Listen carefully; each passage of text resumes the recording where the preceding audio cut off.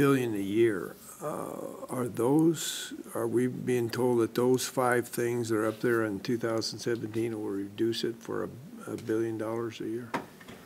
The charge, Chair Taylor, Senator Hansell, the charge that the governor laid out to the PERS UAL task force was to try to identify $5 billion that could be captured over 5 years and put toward paying down the PERS UAL. That's separate from the items listed on this slide.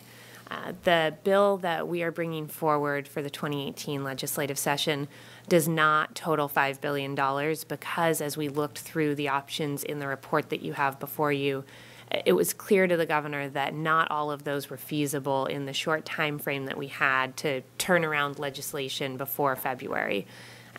If you look through that report, though, you'll see that there are a number of options that we're not considering at this time that we could consider moving forward. And if we were to enact all of those, the task force's belief and the information that we received from the task force in the report is that they would total somewhere around $5 billion. Follow up? Yes, Senator Hansell. Then what is the savings that you are proposing for 2000? Is that in your report? Chair Taylor, Senator Hansell, as you'll see as I move through these slides, there are a number of proposals that we're bringing forward for which we can't identify a specific cost savings, and I'll explain why. But we do believe that what we have within the bill that we're bringing to you for 2018 would total at a minimum about 10% of that, about $500 million. From there, we hope to work with you all to identify other options in the report that we might be able to consider. Okay.